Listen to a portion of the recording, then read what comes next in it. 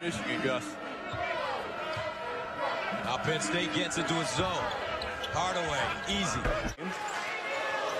Larry in the home of Big Ten fans remember trying to get the crowd back engaged, and it seems to be working. That belly of the zone right there, you can turn and find people. They're going to have a hard time matching up front. You got good delivery guys out on the perimeter, strong post players down low. Up by a deuce.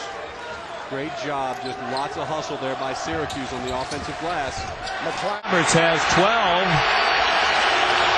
6 out of 7 from the floor. He's also got some springs. He gets up quickly.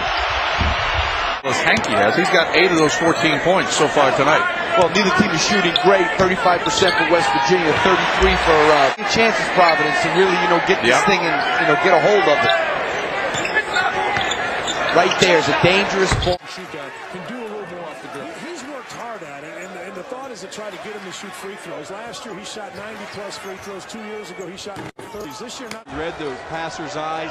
Easy pickoff, easy dunk on the other end for Trish. One of the few times we've seen Michigan doze as that shot clock was down and they were still figuring out the perimeter. Hardaway, 3. Who's going to guard C.J. Fair? He's too big and strong. Syracuse 9-2 stretch to get back in it. I think Burke has to be looking to be a little more aggressive now. Without McGarry on the floor, he's got to be Penn State showing a little bit of his own defense, giving Michigan a different look here as well. Michigan, one of the most prolific offensive clubs in college. Syracuse can't control. Credit Novak with the play. Trish comes out. Dion Waiters comes back in for Syracuse. Douglas to Novak in the high post. Gives it over to Morris. Good look. Shot.